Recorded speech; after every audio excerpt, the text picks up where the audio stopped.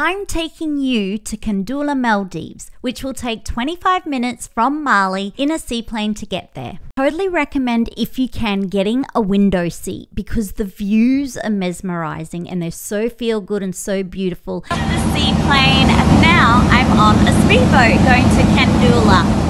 From the boat, I actually got to see dolphins and it was like Mother Nature at its best. When you arrive at Kandolhu Maldives, it'll take you less than a minute to get from reception to your ocean pool villa.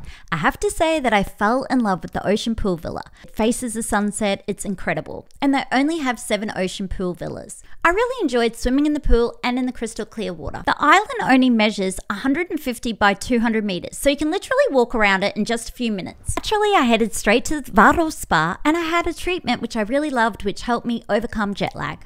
Kandolhu Maldives offers a very private, intimate experience. The hardest part is always saying goodbye. Now that I've given you a sneak peek into Kandolhu Maldives, what do you think? Would you love to stay here? And if so, who would you take? Let me know in the comments below.